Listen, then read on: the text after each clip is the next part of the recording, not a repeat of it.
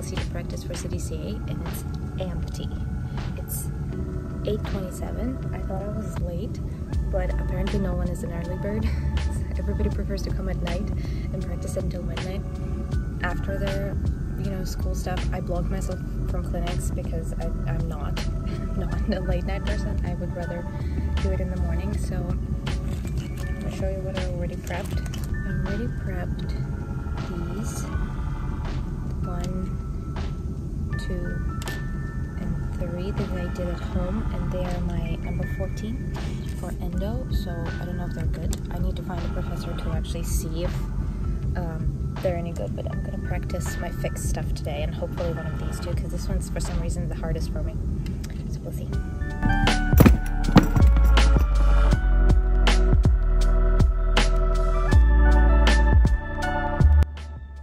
Organization skills. Good morning. My patient rescheduled last minute, so now I actually have time to study for the exam, because before I didn't. Yeah, I'm gonna go do that. I came here at 7:30, and now I have until 12 to study for my exam, so I should have checked my schedule before. I think she rescheduled yesterday, but it's alright.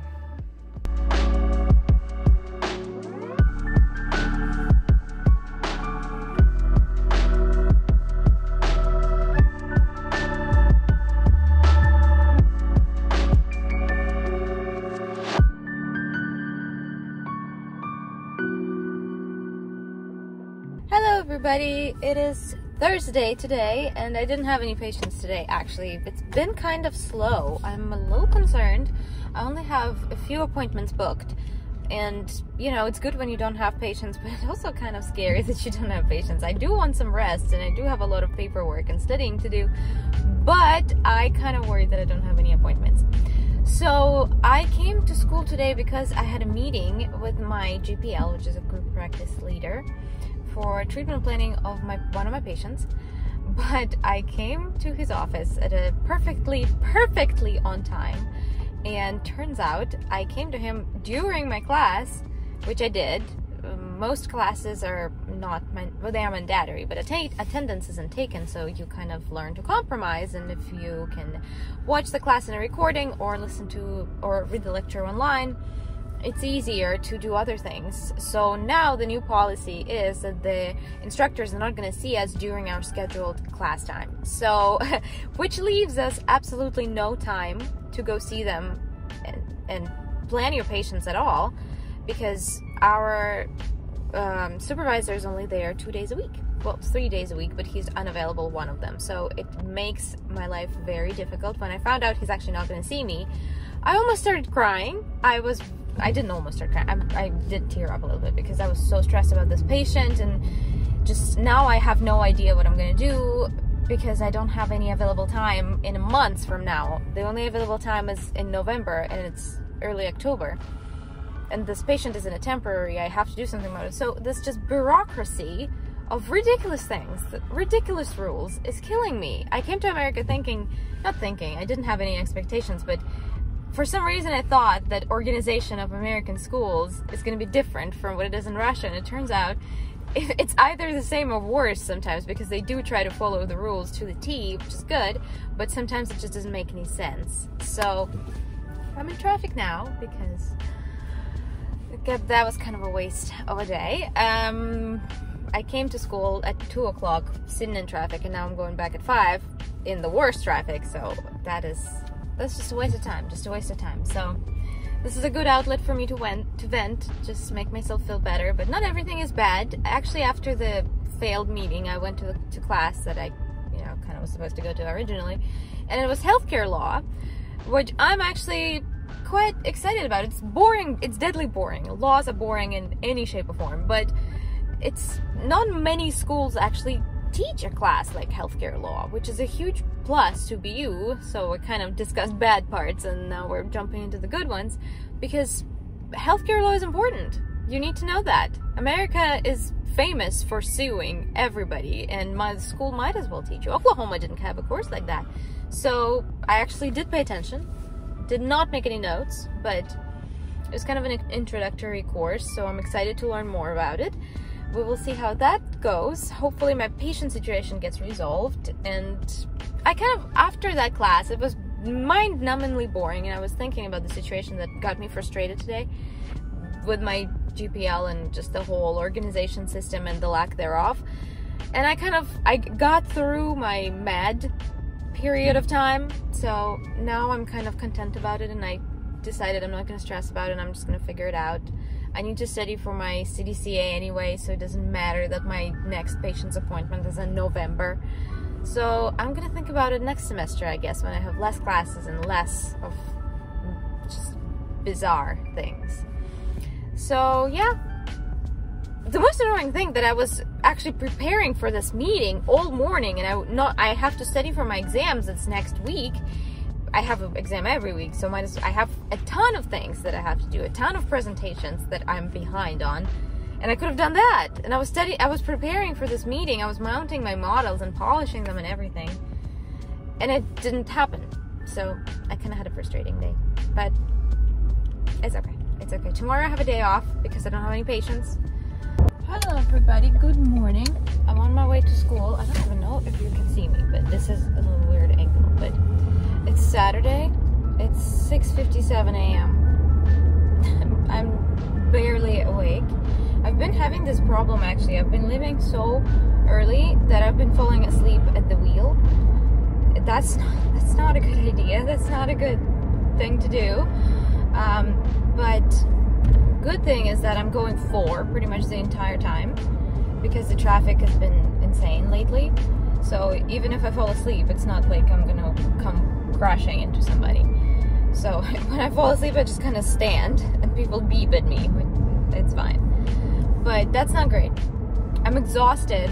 I could barely get up. It's annoying that I wake up at 5 a.m. because I have to be in school at 7:30. And I'm already late. I'm late right now. Well, I guess I'm alright, but I was in a hurry because I forgot that it's Saturday and I was running because I thought that I will be in traffic, but there's no traffic today, so good news at least. So today I have 2 patients, so I'm gonna be in school until my last patient is out at 3:30, and I'm going to SLC. I'm going to the preclinical lab to practice for my CDCA because I am terrible. I've been practicing quite a lot, but I've been practicing with my compressor, and handpiece in the SLC feels a little different, so I want to get used to that feeling too. And I've been showing my preps to my endo professor because I'm mostly worried about endo. I'm doing really good in fixed, but endo is what's like tripping me up. And I've been showing my preps to my professor, and he said like, yeah, that's not possible. Only one of them was passable. So I need to practice much more because my CDCA is in 2 weeks. And next week I'm leaving on Thursday. I'm not going to be in school for half of the week. So that's not great. I'm not going to be able to practice. I do not like that. I'm very stressed about that. I wish that wasn't the case, but it is. And today I have 2 prophies, 1 prophy and 1 recall. I'm actually excited because today I'm supposed to complete my prophy summatives. Like I will be done with prophies. Like I will finish my requirements for prophies in school. I only have 1 summative left, and I hope I will cover this with this. So I don't really remember how many recalls I have left. I need to count them when I come to school. I think, how many recalls do I have left? I think I have 1 recall left until summatives, so I can start taking summatives.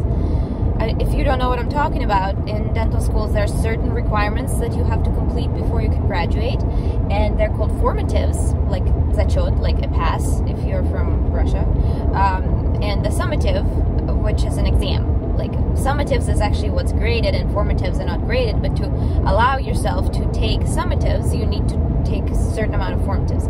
So for recalls, I have just 1 formative left, and I will be able to take summatives, which is exciting because I really, really, really want to get done with these requirements and get the hell out of here. So that, and also I'm doing another summative on oral hygiene requirements, oral hygiene instructions. So I'm going to school early for that because I have to memorize a 6-page document for that. It's a little silly because you just sit there with your professor and read a little lecture to the patient about just oral hygiene. And it's a scripted lecture, so there are specific things that you have to say, and it feels really ridiculous because it just, you know, you're answering an exam and the patient is sitting in a chair. of them and one through Zoom for some reason. I have to do two, one formative on patient, one summative on patient, and one through Zoom with a professor. Just like, okay, fine, whatever. There's not always logic. The latest problem that I encountered yesterday, which was, I actually took a day off yesterday. I didn't have any patients sign up, so I'm a little worried because I don't have patients now. I have very little appointments booked. But anyway, I had a day off yesterday, and we have to submit this treatment plan presentation, and it's like a very long ideal treatment plan presentation that we have to present in front of the group. It's a Zoom call because COVID, but it's actually more convenient to do through Zoom. So like 3 professors sit there and critique you, but you have to submit a large presentation with pictures of one of your patients, and you have to have good casts. So we have to submit it before the end of the semester, and I'm not even finished with my presentation yet. It's October, and I opened up the sign-up sheet. I just noticed it. I swear I opened it like a week or 2 ago. There were no dates available to sign up for this, and I opened it yesterday, and it's completely full until December. Like, there are no spots at all.